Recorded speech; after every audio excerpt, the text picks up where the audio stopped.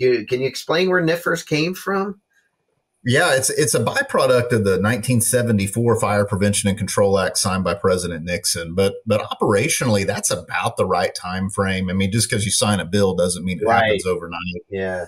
And the your memory of it would be accurate to everybody else. It's pre-me.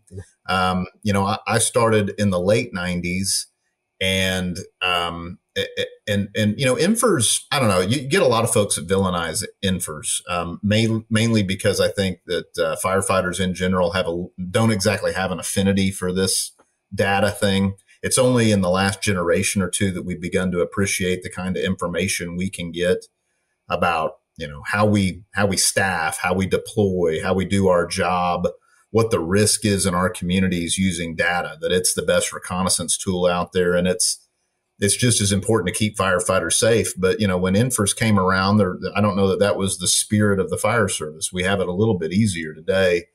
The biggest issue with NFIRS, besides the historical value, is that it just wasn't updated as frequently as it needed to be. That the paper form that you recall is actually the reason that if you know anything about NFIRS, you start to memorize all these codes in your head.